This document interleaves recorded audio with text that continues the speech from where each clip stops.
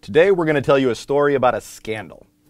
It's a time when sports met science, when pop culture met the ideal gas law. Basically, the term for this, the title for this video is Deflate-Gate. So let me tell you a little bit about the story. Flashback to January 18th, 2015. The New England Patriots, a team in the National Football League, is playing in their stadium in a playoff game against the Indianapolis Colts. Now, during that game, at halftime, there are some footballs that are being used in the game, and one of the rules about the game is that each team is allowed to have their own set of footballs that are filled up with air prior to the game, and then they can use them on the field when they're on offense. And at the time, at halftime of the game, some of the Indianapolis Colts players made some claims that the football felt a little bit soft, that it was underinflated. And as a result, there was some measurements taken, and the claim was that the footballs were at least 2 pounds per square inch underinflated. The rules say in the NFL that the footballs need to be inflated from, let's see here, NFL rules state that the football should be inflated from 12.5 to 13.5 psi as measured with a gauge by officials before the game. Now, the Patriots, it is well known that the quarterback of the Patriots at that time, Tom Brady, liked to have the footballs as underinflated as possible. He liked them a little bit softer when he threw them, and that was the way he liked it. The Indianapolis Colts, they actually chose to have their footballs somewhere in the middle of that range, but the assumption was that Brady would like his as underinflated as possible, so he would usually have them inflated at 12.5 psi. The claim, however, was that when the footballs were taken and measured later, that they were way underinflated, that there was they were down to around 10.5 psi.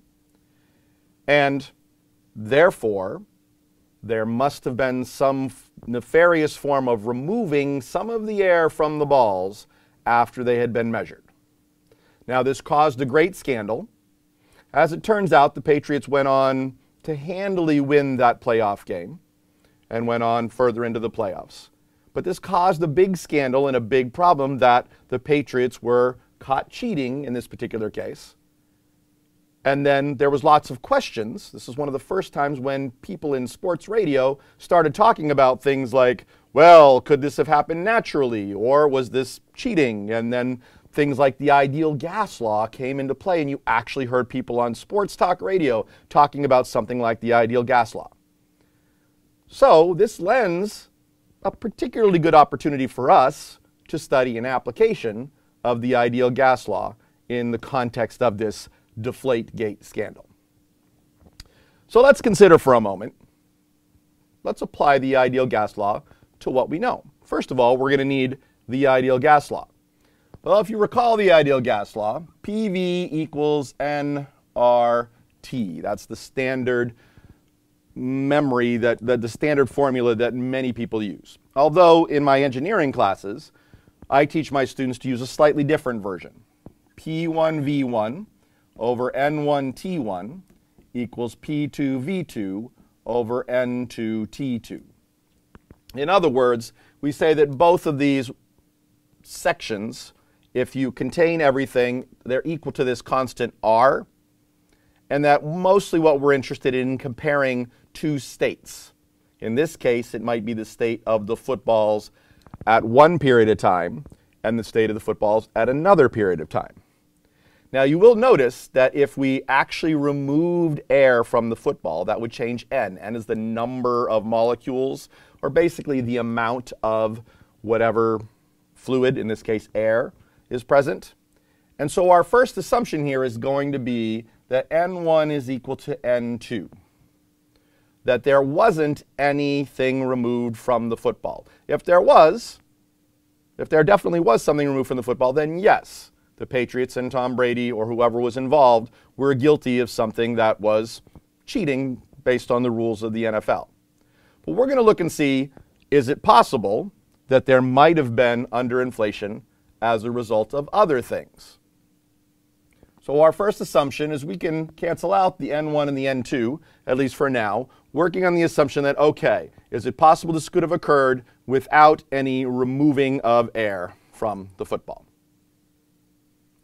Well, another assumption that we'll make now, but maybe we won't make a little bit later, is that the volume, the football is a football. We're not expanding or contracting the football significantly, assuming it's already full of air. So at least initially, we'll make the assumption that the volume of the football before and after stays pretty constant as well. Well, that makes our ideal gas law significantly easier. Now we basically have a relationship that says, and we'll do some solutions over here, P1 over T1 equals P2 over T2. Well, what are these other things? Temperature and pressure. Is it possible that the pressure change is a result of a temperature change? Well, we do know, based on this relationship, that when something gets colder, when the temperature goes down, the pressure would also go down. And we notice January 18th, actually let me write the date here, January 18th, 2015. That's the date of the game in Foxborough, Massachusetts. Foxborough, Massachusetts is in New England. In January, New England, it tends to be cold. In fact, this was actually a relatively warm day in New England. It turns out that our temperature outside, so we're going to need some information. We're going to say our temperature, we have an inside temperature and an outside temperature. Our temperature inside the building, we're going to use a reasonable number of 71 degrees Fahrenheit. That was the temperature inside the building, or a reported temperature. And then if we look outside and we go look at some weather reports. Now there were some changes in the weather that we'll talk about a little bit later. But if we just take a number for about the time of day, a reasonable number for the outside temperature was 48 degrees Fahrenheit. Again, relatively warm for January in Massachusetts, but it's still significantly colder than it was inside where the balls were originally measured. Now we know for a fact, just looking at this here, if we start the lowest end of our range and then we cool the ball down, we're automatically going to get some reduction in pressure, and the balls are going to be illegal. That's the case. The question is, are they so illegal as what they were claimed to have been measured down to this minus 2 psi? So were they at 10.5 psi or lower? So let's apply the ideal gas law, shall we? Here we go. Let's go ahead and put in the numbers. We know our original, we're going to say 12.5 psi. That's our original P1. So we'll write 12.5 psi for our original pressure 1. And then for our starting temperature, we'll use the inside temperature of 71.0 degrees Fahrenheit. We're trying to find out what the second pressure might be. And so we'll put in our outside temperature, 48.0 degrees Fahrenheit. All right, looks like there's going to be a change there. Multiply both sides by 48, and we can solve for P2. And when we do, we get a number that looks something like this, 8.45 psi. Well, obviously, this could drop a huge amount. As soon as we take that outside, the pressure goes way down. There is no way that the Patriots were cheating and Tom Brady were cheating. Free Tom Brady. Let's just forget about this. Obviously, can go down like that. However, if you are an astute student who studied the ideal gas law, you might remember there are some rules about how we apply the ideal gas law. And our very first rule says that the temperatures that you use for the ideal gas law must be absolute. We cannot use Fahrenheit as legitimate temperatures for this particular case. This is an incorrect application of the ideal gas law. Okay, so that's done incorrectly, and at the time there were some references of people showing that on social media or elsewhere, or in discussions where that application was debunked. That's not how you apply the ideal gas law. All right, so let's see if we can fix that, shall we? In order to do this, we need to turn our temperatures into absolute temperatures. In this case, Fahrenheit translates to an absolute scale of something called Rankine.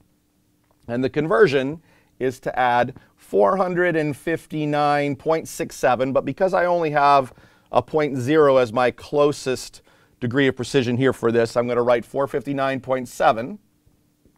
In both of these cases, we're going to add 459.7 degrees to get a measure in degrees Rankine. So that will give us 530.7 degrees Rankine and 507.7 degrees Rankine. Now you can see the relationship, the ratio between those two is significantly different than the ratio between those two. So let's go back, ignore this and reapply it, try it again. 12.5 psi over, this time we have 530.7 degrees Rankine is equal to P2 over 507.7 degrees Rankine. Now we put that into our calculator, multiply the top, or multiply both sides with the 507.7, the Rankines cancel out, and we get a value here, P2 equals 11.95, so I guess I'll put that as 12.0 psi. Oh, the Patriots are dirty cheaters. Right, look, even now that we've done that correctly, there is no way that it dropped 2 whole psi just based on that temperature piece. Okay.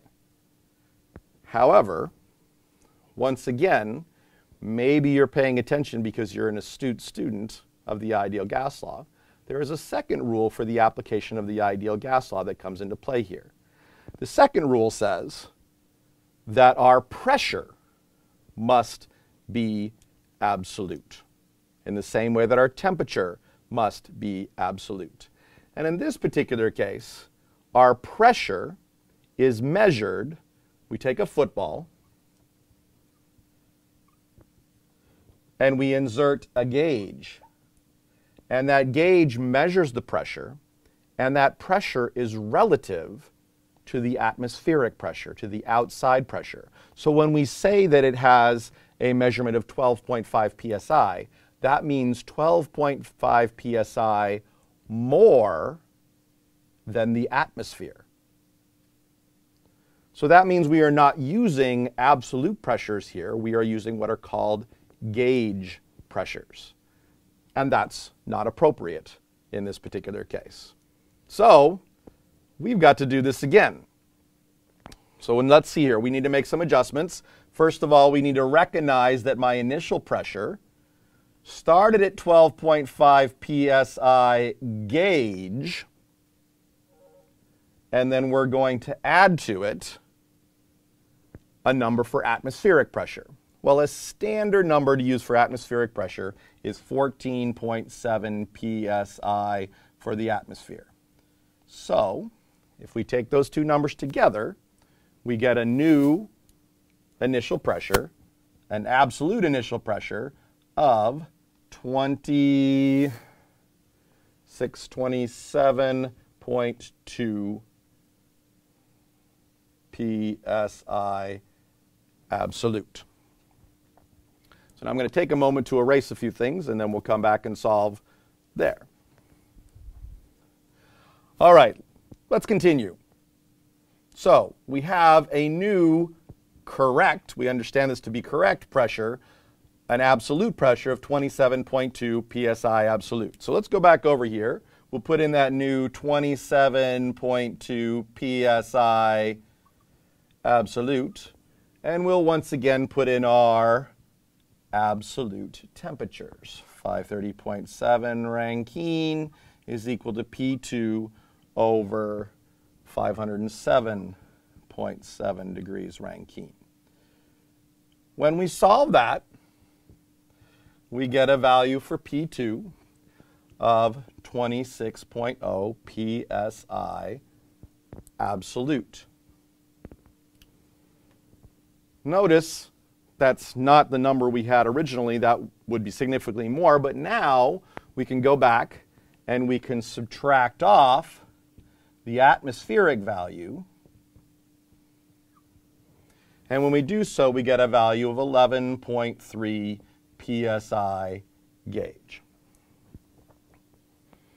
Okay, so now that we've seen that number, we've taken into account both the absolute pressure and the absolute temperature. We look here and we can see, there is a substantial drop. It's a drop of about 1.2 psi. But that isn't enough of a drop to take into account the entirety of the claimed underinflation. So it isn't looking particularly good for the Patriots. However, once again, there's another however, there are some potential assumptions of things that could come into play here. And there have been a number of analyses in social media, in different videos and things along those lines that demonstrate that there are some other possibilities that could lower this gauge pressure. We're going to look at a couple more assumptions that could be made based on information that we have about what happened at the time. There are two things we're going to consider. Thing number one is that the weather changed, okay, during the course of the game. During the course of the game, it rained for much of the first half. And also when rain comes through, when there's rain coming through, that usually means that there's a difference in the different fronts. The atmospheric pressure will tend to change over the course of the game. So we're going to clear this again, write down some new assumptions, and see if under reasonable assumptions, how low can we go? How low is it possible to go with reasonable assumptions to get an underinflated football that's underinflated without removing any mass or any of the air from the ball? So now I've rewritten our ideal gas law, the engineering form of our ideal gas law, over here. And we're going to start again looking at a couple of assumptions. Our first assumption, once again, is going to be that N1 equals N2, that there was nothing taken out of the ball. We're going to see what the possibility has when there isn't anything removed. How low can we go? There's a second assumption here, that if you take a football and you wet it, you make it very wet, like as a result of the rain. If you're playing in the pouring rain for a while, that football is going to soak in some of the water. And when it does so, it's going to loosen the leather that the football is made out of a little bit. And if you look at some sources, you can see that a football, when it gets wet, can expand. It can change its ability to hold to it so it naturally expands.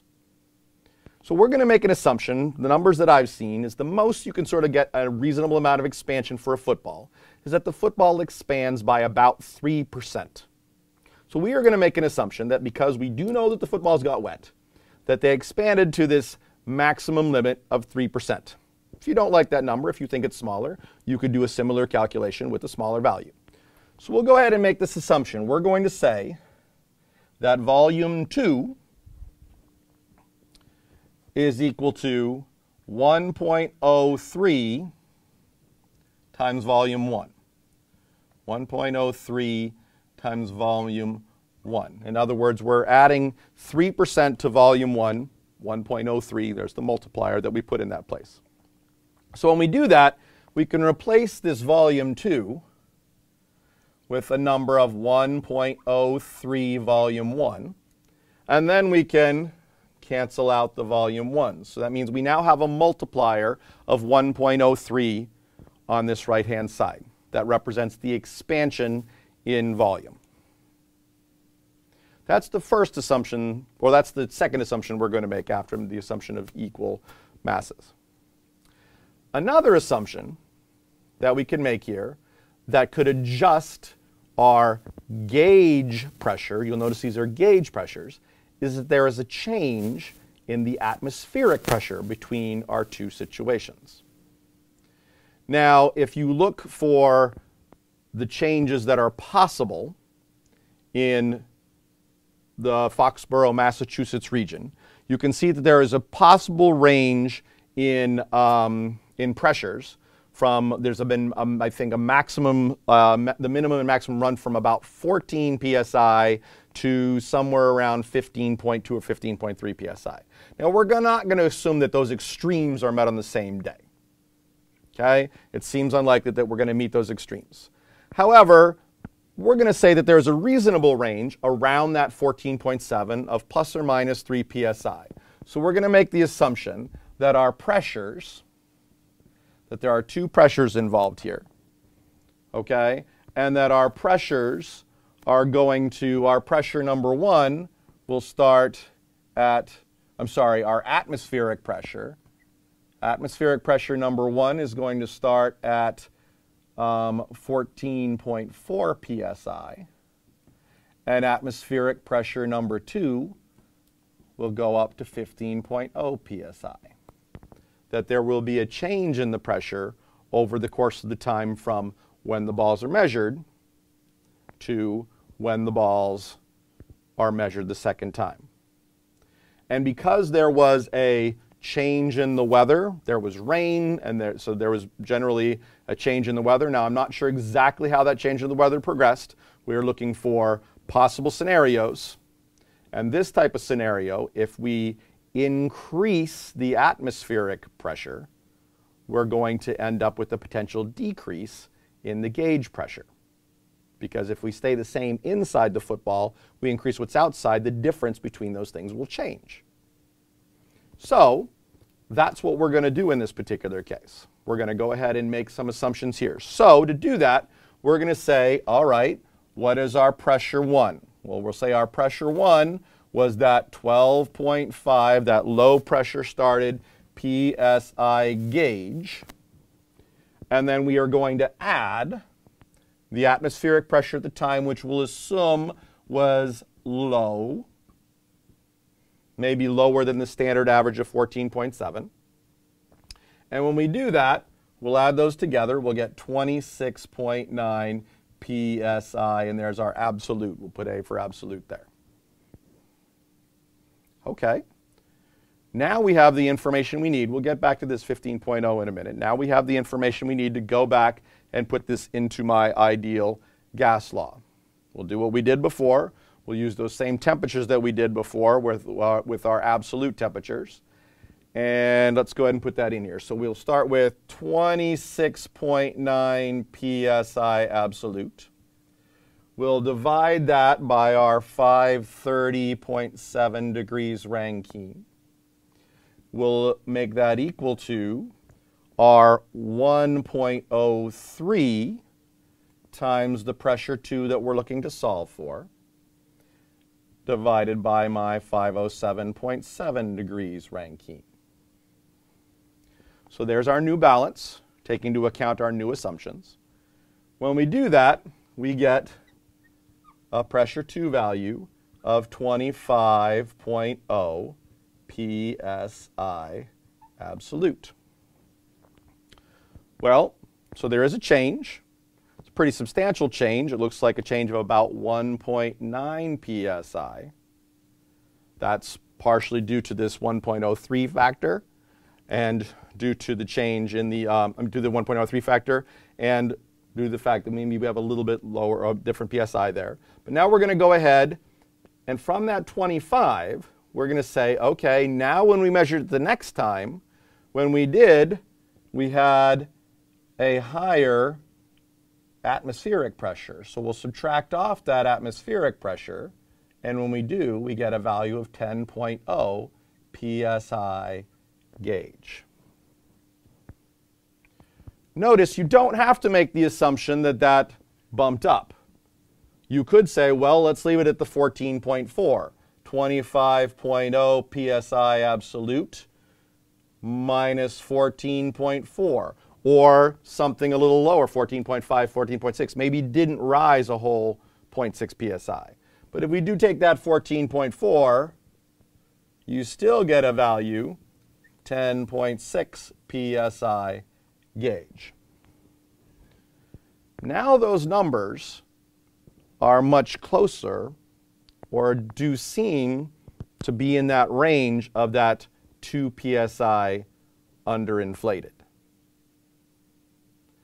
Is it possible that the measurements were made, 12.5 PSI, 10.5 PSI, without taking any of the gas out of the ball? Now I'll leave that to you. As a scientist, you'll have to ask yourself, do I really believe the assumptions that are made here, or what are reasonable assumptions, or can I get more proof of these various numbers that were chosen here?